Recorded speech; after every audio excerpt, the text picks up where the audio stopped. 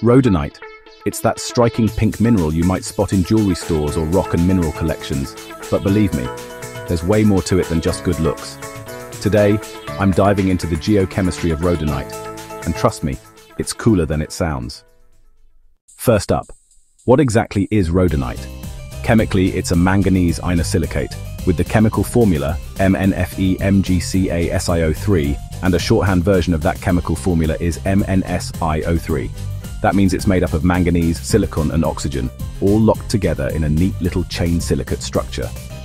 Sometimes, you'll see bits of iron, magnesium, or calcium that seeped or intruded in its crystal structure during its formation to replace some manganese, which can tweak its color and properties just a bit.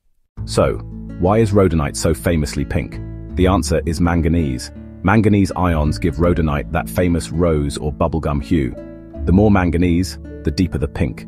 Sometimes you'll see black streaks or veins running through the mineral. That's manganese dioxide, which forms when the rhodonite gets a little oxidized or weathered.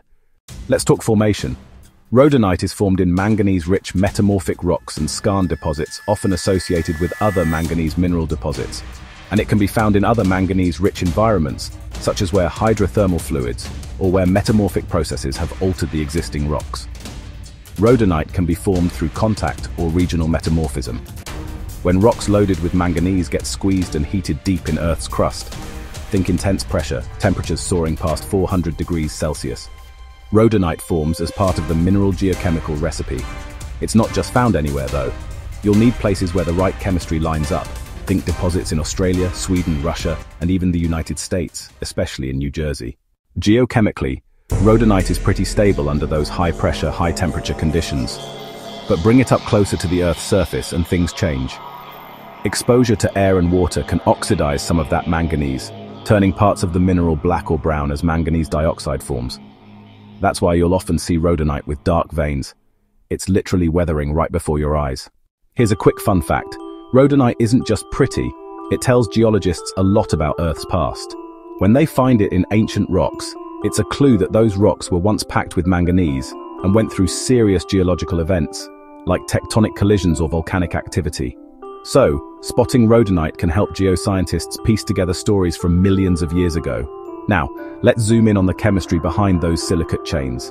Rhodonite belongs to the pyroxenoid group, which means its silicon and oxygen atoms are linked up in zigzagging chains, not isolated tetrahedra. This unique atomic arrangement is what gives the mineral its signature cleavage, basically, the way it breaks, and those glassy, nearly translucent crystals that collectors love. The crystal habit of rhodonite is that it belongs to the triclinic crystal system. This means its crystals have three axes of unequal length that intersects at oblique angles. It forms in granular masses or cleavable masses, but it can also occur as rare, thick, tabular crystals. These crystals are often rough with rounded edges.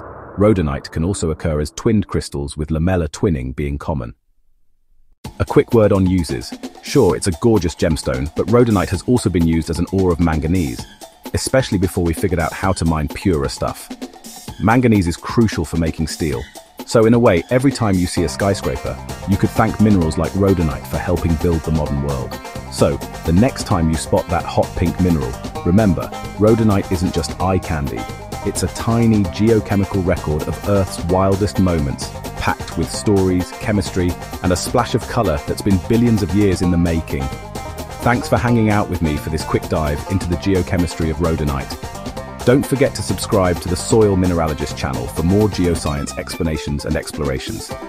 In the next episode, we will discuss the geochemistry behind the mineral crystal called rhodochrosite, so stay tuned in.